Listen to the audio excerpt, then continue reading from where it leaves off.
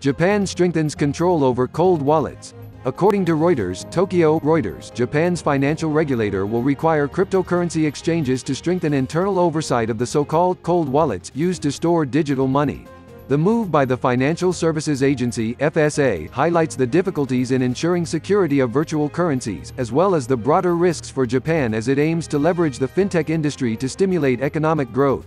Following a series security lapses at exchanges last year, the FSA restricted use of less secure hot wallets where virtual currencies are stored on platforms directly connected to the internet, prompting exchanges to shift to cold wallets, storage devices that are not connected to the internet and therefore more secure.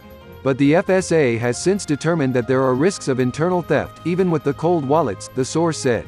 Some exchanges failed to have rules where the person in charge of the storage would be regularly rotated out, the source said, declining to be identified because the information has yet to be made public. The news release partner STEX,